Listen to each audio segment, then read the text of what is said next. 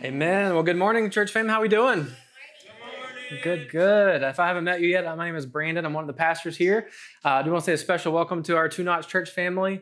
It has been such a pleasure to have a joint gathering today, and I'll consider it one of the blessings of the COVID era, getting to do a joint gathering this morning. So glad that you guys are with us.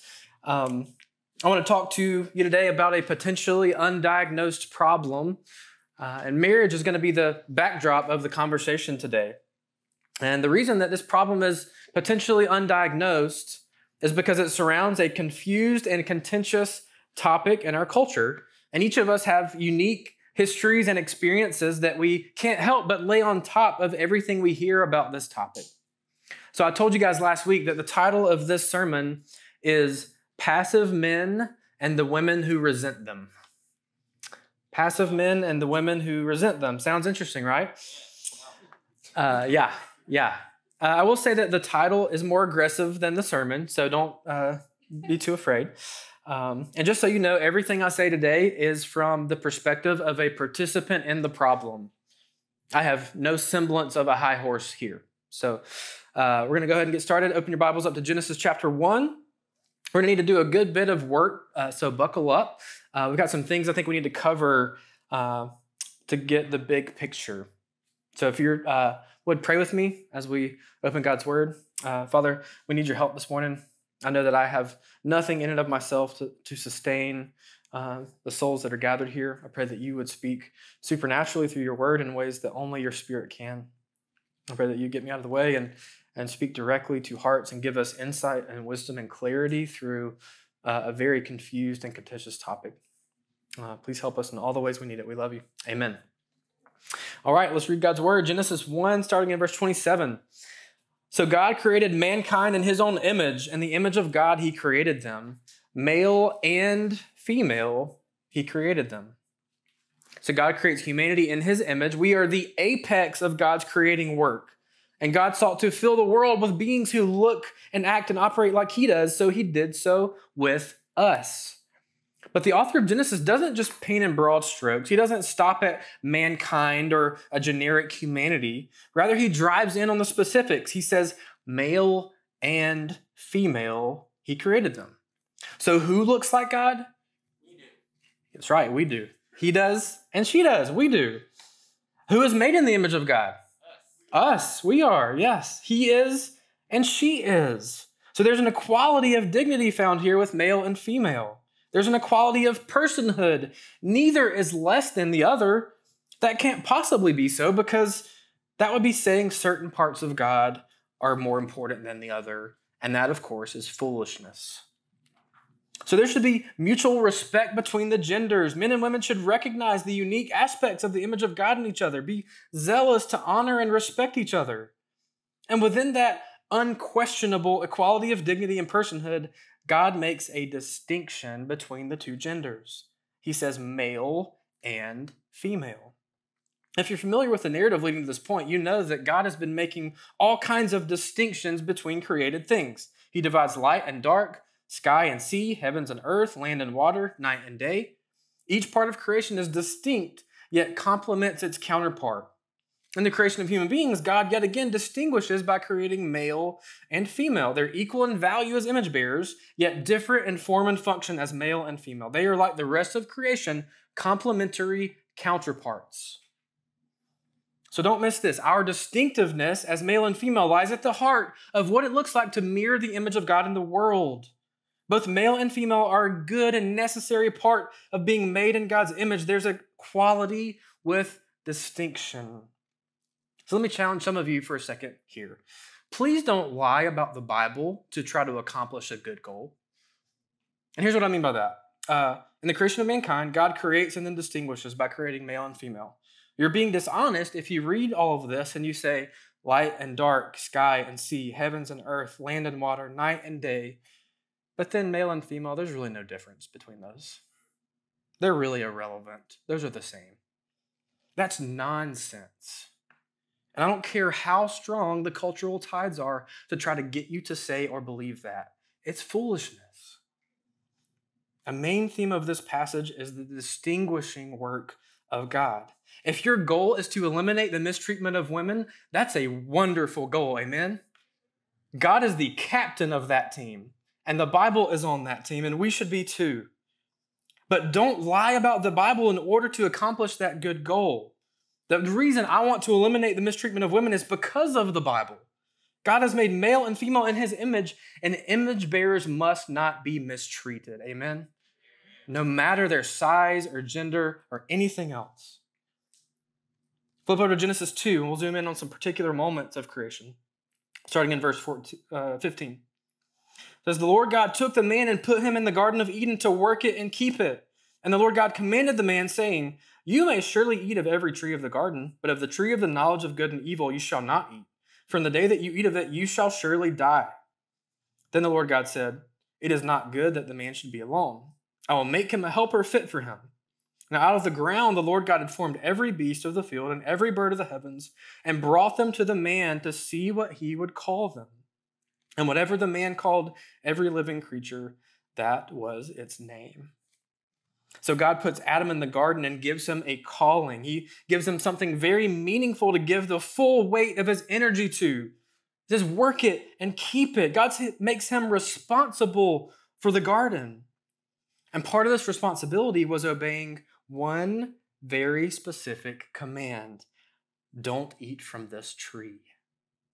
God gives him authority to name the animals, just like God's speech created the earth. Adam's speech was to create and cultivate.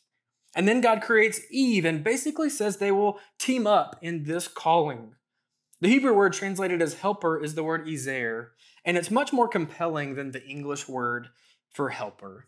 That's one where some meaning is lost in translation. The picture it paints is one of supporting strength, of bringing lacking but necessary strength to bear. And God himself is called an ezer multiple times in Scripture. For example, Psalm 33 verse 20 says, our soul waits for the Lord. He is our help, our ezer, and our shield. So Scripture says they come together as husband and wife. They're naked and unashamed. And now what happens in Genesis 3, as we read this, I want you to think about the dynamic between Adam and Eve here. Chapter 3.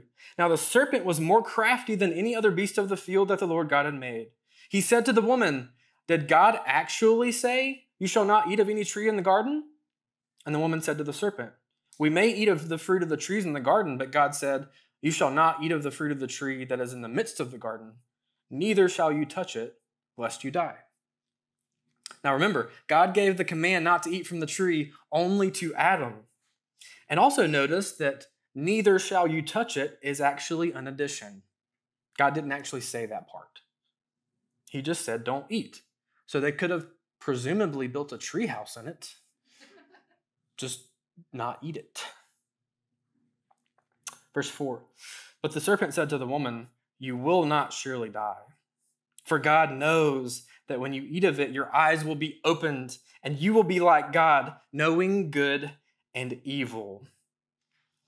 You can't hear him because he's in the background of the story, but Adam is with her in this moment. And in this moment, the man whose speech named the elephant and the aardvark suddenly can't find his vocal cords. Verse 6. So when the woman saw that the tree was good for food, and that it was a delight to the eyes, and that the tree was to be desired to make one wise, she took of its fruit and ate. And she also gave some to her husband who was with her, and he ate. So all at once, right here, everything that Adam was responsible for comes crashing down. And I want you to notice the inversions that take place here. Adam was supposed to have dominion or leadership over the creatures, and here that's inverted, and a creature now has dominion over Adam. Adam was supposed to have dominion over the garden, but now a fruit has dominion over him. Adam was supposed to lead his wife forward into God's calling, but now she is leading him. Think of the ways that he might have engaged here. When the serpent tried to confuse Eve by saying, "Did God really say?" Adam could have stepped in and said, "Yes, yes, he did. I was there." Amen? When the serpent said, "You will not surely die," he could have said, "Yeah, we will. Surely. Surely." That's exactly what God said. And I'm the one he said it to. So move along, talking snake. But he did none of those things. Instead, here's what happened. Adam stepped back. He was silent when he should have spoken up. He was apathetic when he should have fought. He stepped back when he should have stepped forward. He abdicated his responsibility that was given to him by God. He could have stepped in and said, "Okay, everyone, I don't really understand exactly what's happening here, but I know it's not good. I need everyone to take a step back for a second and let's think." But he doesn't give his voice. He doesn't lend his body, his strength, his energy, his protection. He's calm, passive, reserved, and in the background. Eve, on the other hand, what did she do? She steps in. She reached out and took control. So Adam steps back. Eve steps in. Does that pattern sound familiar to anyone? Maybe in our marriages, potentially? Maybe. I'll tell you this, many, not all, but many men in my life group and in our church struggle with apathy. I would argue that it's our most besetting sin as men, including myself. Many, not all, but many women in my life group and in our church are overwhelmed. Generally speaking, men tend to struggle with passivity. And generally speaking, women tend to struggle with control, manipulation, or overly inserting themselves. And they end up overextended and overwhelmed. This pattern has become so prevalent that it's almost expected in families. Dad steps back and the mom steps in. Dad is so uninvolved that he's clueless and honestly irrelevant. Mom keeps stepping in and running everything, and Dad is just kind of glad to let it happen. If anyone is leading the family spiritually, it's mom. The wife is engaged with life group. The husband is just there. And I would argue that our culture actually reinforces this.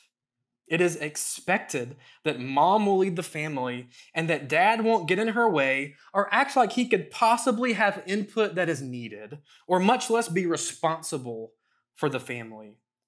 He steps back, she steps forward. This is the air we breathe. Let's pick back up in verse 7. Then the eyes of both were opened, and they knew that they were naked. And they sewed fig leaves together and made themselves loincloths. And they heard the sound of the Lord God walking in the garden in the cool of the day. And the man and wife hid themselves from the presence of the Lord God among the trees of the garden. But the Lord God called to the man and said, "Where are you?" So notice, who does God call out first? Adam. Why? He was responsible. God goes to the one he gave responsibility to. And that's a meaningful point, because notice that Satan reversed the order. Satan went to Eve. But when God shows up, he goes straight to Adam and he reaffirms his created order by going to the counterpart he gave responsibility to. What happens next is that Adam blames Eve, Eve blames the serpent, and both would experience profound consequences from Adam's passivity and Eve's over-insertion. Notice the curses or consequences starting in verse 14. The Lord God said to the serpent, "Because you have done this, cursed are you above all livestock and above all beasts of the field. On your belly you shall go, and dust you shall eat all the days of your life. I will put enmity between you and the woman, and between your offspring and her offspring. He shall bruise your head, and you shall bruise his heel. This is what's sometimes called the first gospel, or the first mention of what God will do to fix this. One from the woman will crush you, meaning Jesus. And what a beautiful promise that is. God says it's going to require the gospel of Jesus to reverse the mess that was just created. All the death, the war, the beatings, all the abuse, all of it comes from this moment, and only the finished work of Jesus can begin to sort it out, and it will. To the woman, he said, surely I will surely multiply your pain in childbearing. In pain you shall bring forth children. Your desire shall be contrary to your husband, but he shall rule over you. Rule there is not a benevolent word. So God says to Eve, your problem was that you stepped out from authority, so authority will be a real problem for you. You are going to want to control, but not be able to. And sure enough, everywhere you go, childbirth is painful, and men mistreat and abuse women. The curse came true. Verse 17, and to Adam he said, because you have listened to the voice of your wife and have eaten of the tree of which I commanded you, you shall not eat of it. Cursed is the ground because of you. In pain you shall eat of it all the days of your life. Thorns and thistles it shall bring forth for you, and you shall eat the plants of the field.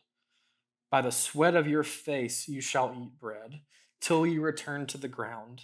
For out of it you were taken, for you are dust, and to dust you shall return. So to Adam, God says, since your problem was passivity, I'm not going to let you survive unless you step forward and sweat. No more sitting back. If you want to eat, there will be sweat on your brow. The ESV Study Bible provides the following commentary to better explain what happened in these curses. This will be on the screen. You can read along with me. These words from the Lord indicate that there will be an ongoing struggle between the woman and the man for leadership in the marriage relationship. The leadership role of the husband and the complementary relationship between the husband and the wife that were ordained by God before the fall have now been deeply damaged and distorted by sin. Eve will have the sinful desire to oppose Adam and to assert leadership over him, reversing God's plan for Adam's leadership in marriage. But Adam will also abandon his God-given pre-fall role of leading, guarding, and caring for his wife, replacing this with his own sinful, distorted desire to rule over Eve. Thus, one of the most tragic results of Adam and Eve's rebellion against God is an ongoing, damaging conflict between husband and wife in marriage, driven by the sinful behavior of both and rebellion against their God-given roles and responsibilities in marriage. So the reality is some of the tension and frustration and conflict in our marriages today actually goes all the way back to the beginning of time. But in the fullness of time, Jesus came to redeem those under the curse of sin and the curses it brought. He means to bring us back to the original dream and design for marriage. Amen? So in the New Testament, we have commands for Christian marriages that actually harken back to the design of male and female, showing off the image of God in complementary ways in marriage. But if you don't understand this pattern, then part of what the New Testament says about marriage will be confusing, if not offensive to you. The primary passage about marriage roles in the New Testament is Ephesians 5. So flip there now, and with all of what we've already covered as the backdrop, let's look at what Paul has to say here. Ephesians 5, starting in verse 22. He says, wives, submit to your own husbands as to the Lord. For the husband is the head of the wife, even as Christ is the head of the church, his body, and is himself its Savior. Now, as the church submits to Christ, so also wives should submit in everything to their husbands. For us, this is the part that sticks out like a sore thumb. For the original audience, where men had far more power than women, this would actually have been more normative and expected, and the next part would have stuck out more to them. Verse 25, husbands, love your wives as Christ loved the church and gave himself up for her, that he might sanctify her, having cleansed her by the washing of water with the word, so that he might present the church to himself in splendor, without spot or wrinkle or any such thing, that she might be holy and without blemish. In the same way, husbands should love their wives as their own bodies. He who loves his wife loves himself. So in a culture where men had most of the power, this would have been far more confrontational than the first part. It would have been like a bucket of ice water to the face for some of these men. It reminds me of a story of a friend of mine who went to a part of India years ago, and he went to a local church in this part of India he was in, and the pastor was preaching from this text. And he said when the pastor read the part about wives submitting to their husbands, the pastor said, "Of course, we all know that this is good and right and true. And I don't even need to say anything else about this." And then when he got to the part about husbands sacrificially loving their wives, he started getting all this fear and trepidation in him, like he was nervous about what to say. And he went on to say things that my friend was like, were utterly common sense. There's no reason that you need to say any of them. And when he left the gathering with the host family that he was with, the family was like, "Man, I'm so proud of my pastor for taking a stand on this. We're going to have people that leave our church because of what he said today."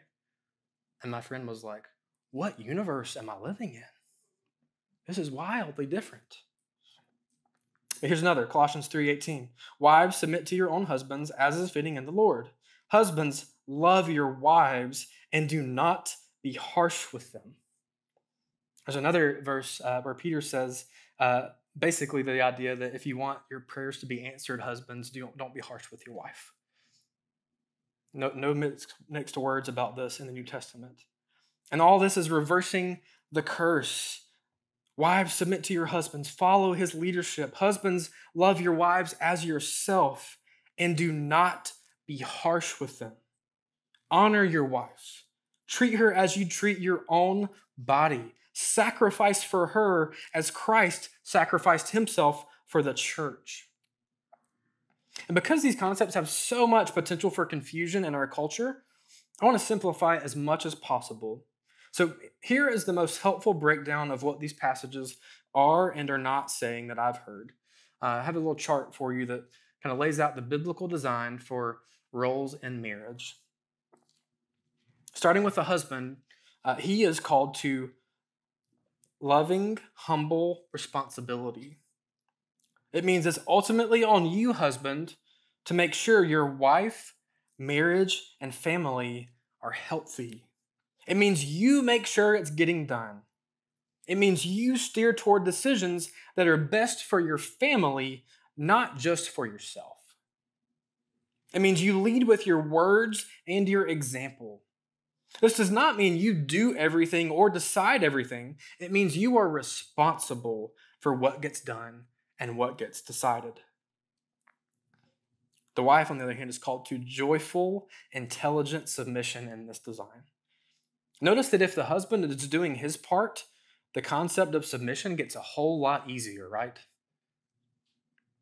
She is not to leave her brain or voice at the altar. She is to bring all of her wisdom and giftedness and strength into the marriage. And the wife is called to follow her husband's leadership joyfully as he tries to lead the family to honor God. Now on to the errors.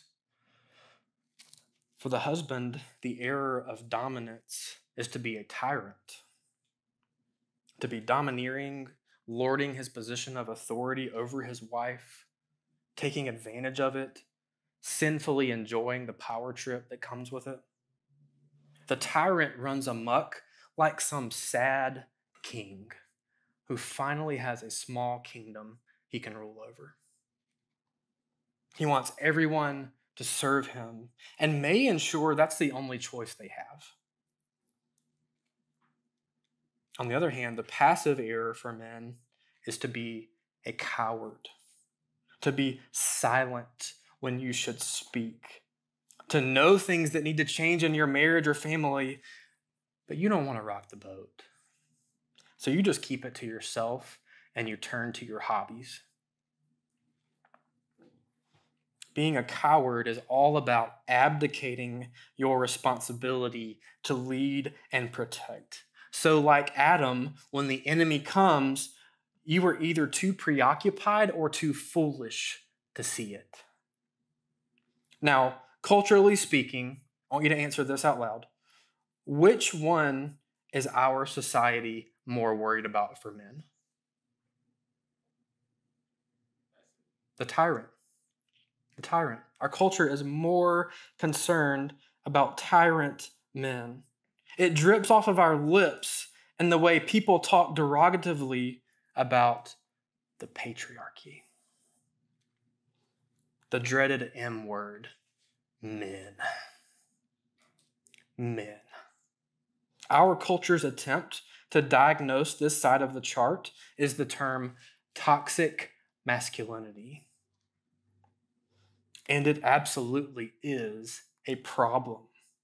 Tyrant men have done indescribable amounts of damage, and their trails of destruction are usually very visible. When a man uses his energy to take instead of give, to harm instead of bless, that causes tremendous harm that often lasts through generations. But the interesting thing is, we don't have the same terms or nowhere near the same amount of fear for the opposite error in men. There are no slogans to warn of the dangers of the men, husband, and fathers who were just there. This is largely because the damage that cowards cause is typically far less visible. The damage cowards cause is like that of Adam, who steps back from his wife who's in spiritual danger because it's easier. Who, when confronted, says it was her fault. That discrepancy is interesting to me because of this. If I had to guess, and it would be purely a guess, I would say that maybe 1 out of 10 of you would say that your dad was more of a tyrant. That he was overly aggressive to the point of being controlling and maybe even abusive. And there are some of us who would say that generally speaking, our dads got it right. And I would imagine all of the rest would say their dad was more passive. He was there, but he was honestly irrelevant. Dad may have worked hard to pay the bills, but he probably didn't have vulnerable conversations with you. Yeah, he was at the dinner table, but he didn't lead you into what it meant to be an adult. Mom ran the family and kept everything going, and if something was going to change, it was because mom brought it up, not dad. And because mom saw the change through, not dad. If the family did anything spiritual or discipleship-oriented, it was mom who drove it, not dad. It was mom who decided if and when you go to church services. And generally speaking, dad just tried to keep mom happy and do what she wanted. The damage that comes from that may be less overt than the tyrant. But many of the wounds and deficits we've discussed earlier in the series result from passive, cowardly fathers. All right, you guys ready for the errors of the wives? Let's do that. On the right side, we have usurper. We don't use that word a ton, so I want to define it quickly. A person who takes a position of power illegally or by force. Usurpers are the women who were more than glad for their husband to take a back seat, and who, in all honesty, would challenge his every move even if he didn't. A usurper is resistant to her husband, hostile toward the very idea of his competency and leadership, even if that's not a conscious awareness. And usually, even if a usurper enjoys and prefers this role, deep down, there's still a simmering resentment against the weak man she's married to. On the other hand, passive women are doormats. Day after day, month after month, year after year in their marriage, it's yes, dear, whatever you say. Yes, dear, whatever you say. She doesn't contribute at all to the decision-making process. She has no preferences, no desires, no voice. She's a doormat. Now, on that spectrum, our culture, I would argue, is more concerned about the doormat side. That's where almost all of the fear and warnings are. That's what many are reacting from, largely because of sinful treatment of women in the past. But there's very little fear or caution on the other side of the spectrum with the usurper side. So all of this begs the question, which are you currently operating in? The biblical design or one of the errors? And of course, it's not always black and white. Many of us have a mixture of health and unhealth. And for folks who aren't married, these verses are about husbands and wives, not men and women in general. But the tendencies are probably still there for self-inspection. So men, are you passive, married or not? Are you a tyrant, married or not? Women, are you a doormat? Do you hesitate to express your thoughts and insights for fear of rocking the boat or out of insecurity? Or are you more tempted to overly insert yourself? The chart is simply to paint a picture, and you can see it played out in marriage, because when a tyrant is married to a usurper, there is conflict all the time. It never stops. Constant conflict. When a tyrant is married to a doormat, there can be all kinds of mistreatment or abuse, and it's dehumanizing for both of them. If a coward is married to a doormat, they never actually meaningfully engage anything out of fear of rocking the boat, and the result is two strangers who live together.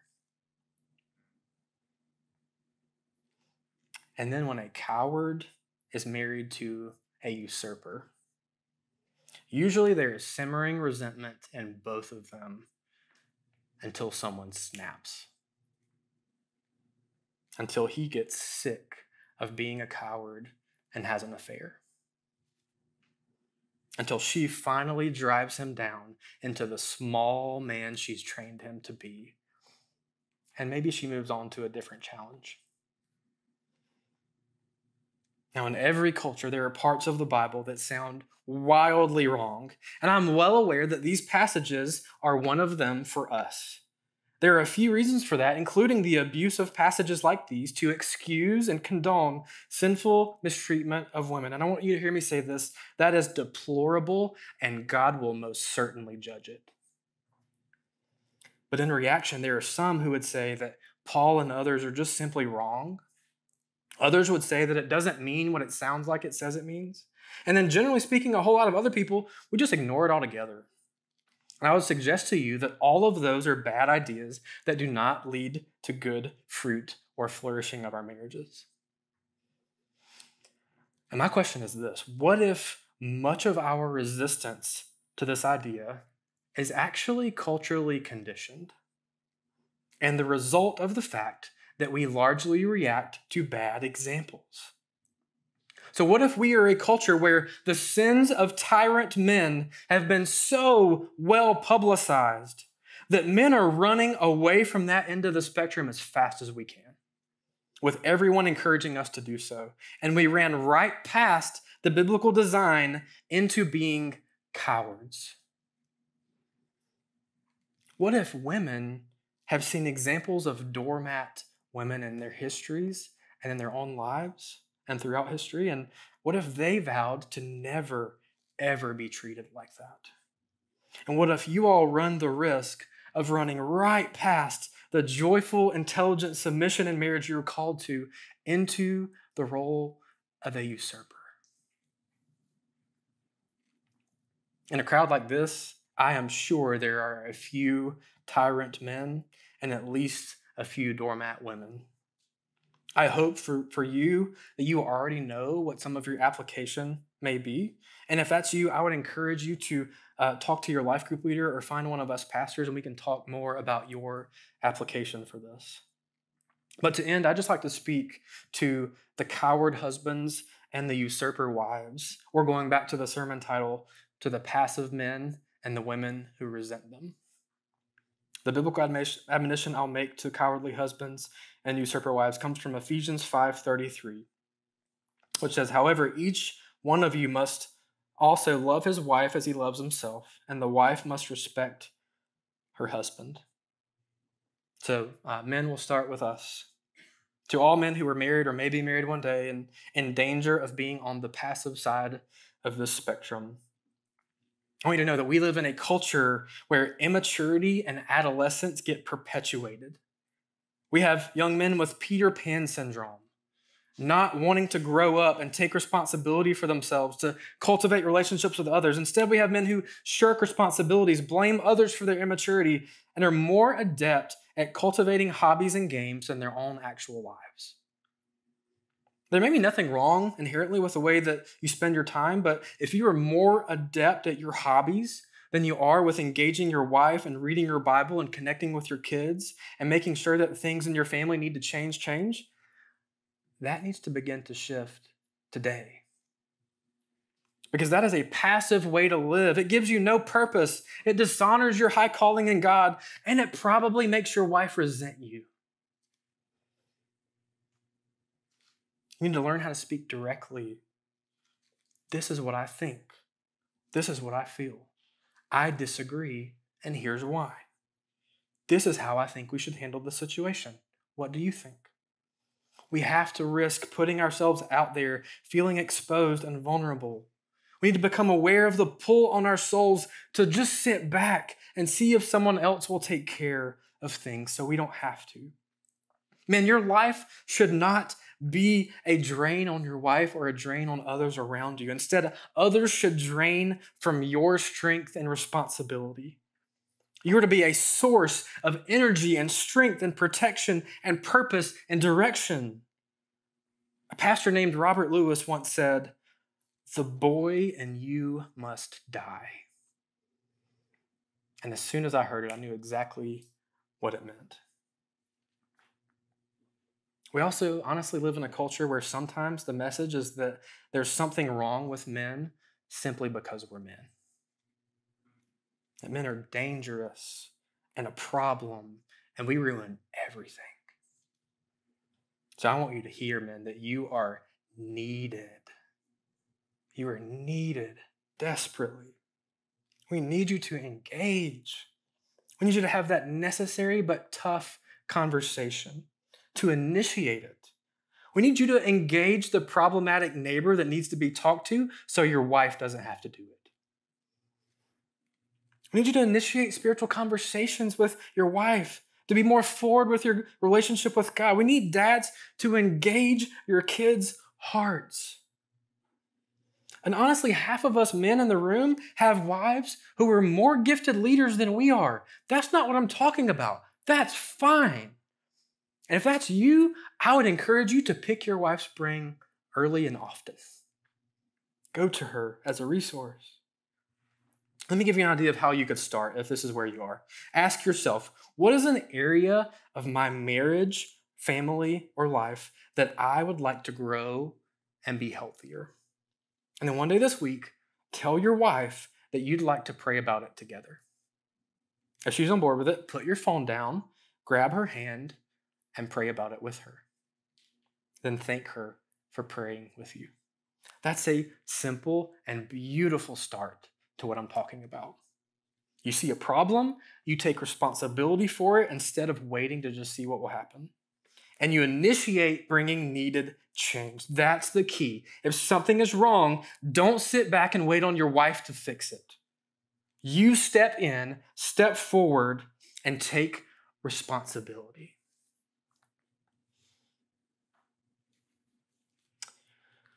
And on the other side, to usurper wives, to those who lean more on that side of the spectrum.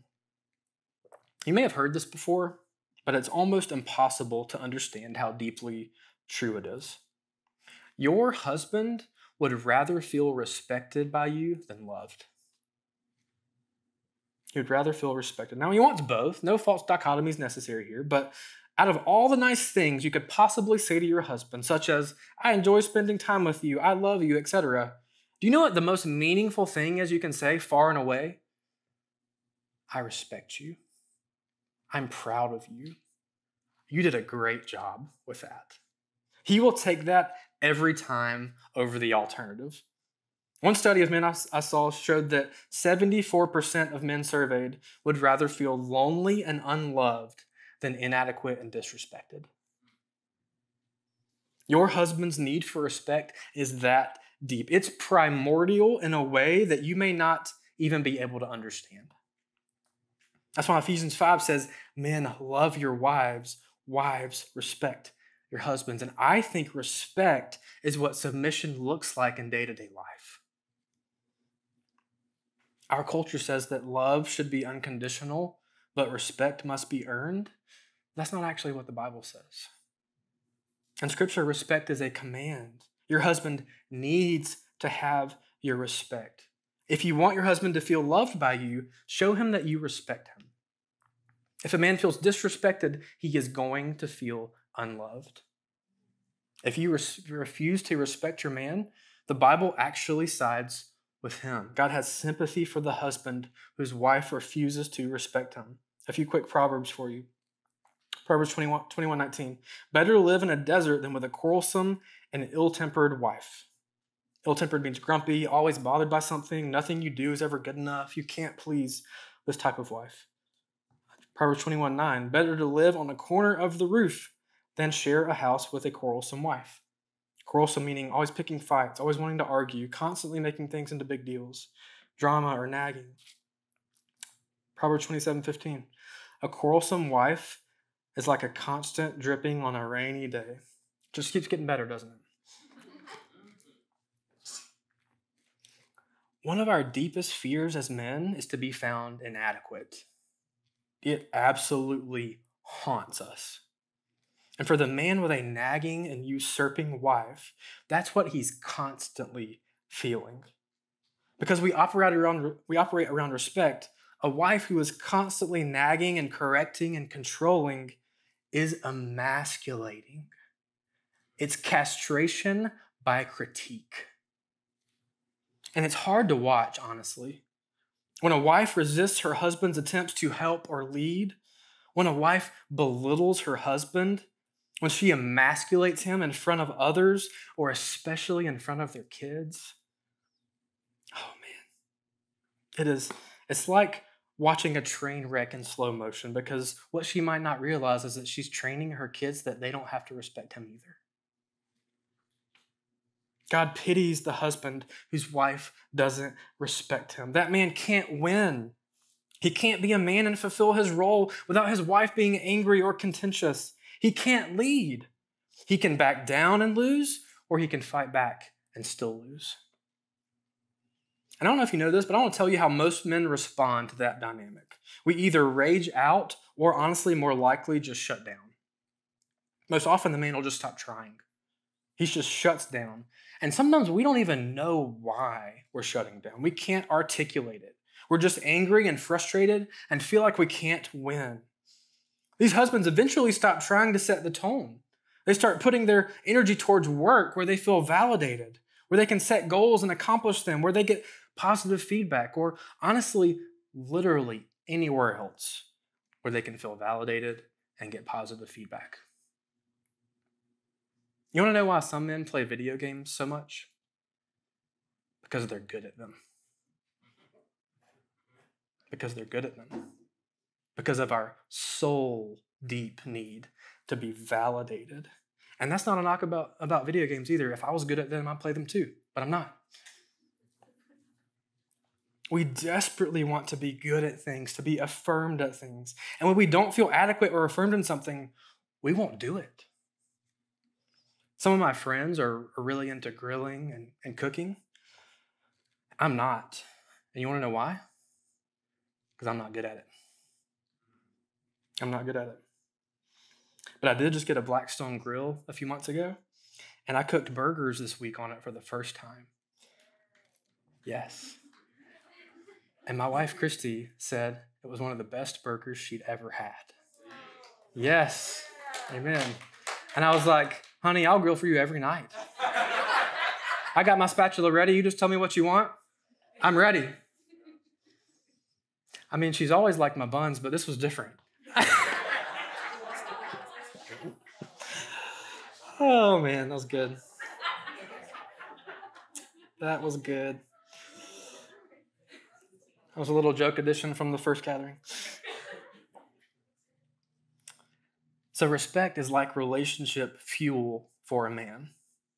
When a man's wife respects him, he feels like a man because she knows him best.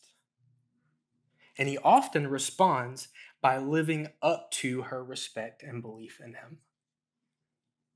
Did you know that you as the wife have magical powers in that way? You have magical powers because you can say things in such a way that makes his shoulders go down. You can say, you are terrible at this. You always do this wrong. You never get this right. Do you want to try to fix the sink and then I'll call the plumber, or you want me to just go ahead and call him now? And his shoulders are just going down, down, down, down. But you also can speak to him in a way that makes his shoulders raise. Did you know that? You can say, hey, I've noticed this, and I know the man I married. And the man I married is thoughtful and considerate. So I just wanted to bring this to your attention in case you hadn't thought about this. And if you do that, he's already doing the thing you want him to do. He's running off to do it right now. He's already doing it. Now, as we talk about all of this, are there particulars and specifics about your marriage that I'm not addressing? Yes, there are. Is it more nuance needed than what I've said? Yes. Are there specific things about your marriage that you will need to account for? Absolutely there are. I'm simply trying to give the patterns and let you see what you notice and take it from there with the Spirit's help. And I'll leave you with just a quick story that I think gets at this idea. And I'll forewarn you, this is one of a handful of stories that I can hardly tell without crying. So we'll see how that goes. It just goes to show you how deeply this is ingrained in men. But there was an old African-American pastor named E.V. Hill. After decades of marriage to his wife, he was preaching at her funeral. And as you can tell, in that setting, a story chosen for a funeral of your spouse of decades must be incredibly impactful and meaningful to you. So he told this story at her funeral, and he said that early on in their marriage, he lost his job. And so one day, after being out and about looking for work all day, he comes home and he opens the front door and he sees that there's a candlelight dinner spread out on their kitchen table. And he's like, oh my goodness, this is amazing. What a delight. I get to come home to this. His wife had prepared this wonderful meal. They sat in the candlelight and they talked, and it was just wonderful. And as soon as they get finished eating, he gets up and he goes to the bathroom and he turns the light switch on and nothing happens. And he says, So then he goes and he walks to another room and he flips the light switch on. Nothing happens. So this sense of dread breaks in on him and he walks back to his wife and he says, honey, did they cut off our power?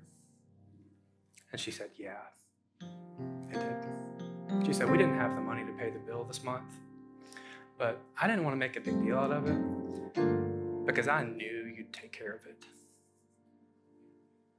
I knew you'd take care of it. And God will get us through this. So I just figured we'd have a nice candlelight dinner. So standing there, looking out over the crowd at his wife's funeral, he tells this story. And he says, in that moment, she could have ruined me. She could have decimated me and said, what kind of man can't keep the lights on? But instead, what she did is that. And he ended the story and he said, she always made me feel like a man. What a beautiful picture of what that respect looks like. So husband, let's step into the humble and sacrificial leadership roles that we were designed for. Quite frankly, our wives, our families, and our world is desperate for it. And wives, I invite you to extend respect to your husband and see if something deep in your soul changes from feeling like resentment to something far warmer. Please pray with me. Father, thank you so much for the beautiful truths we've seen in your word today.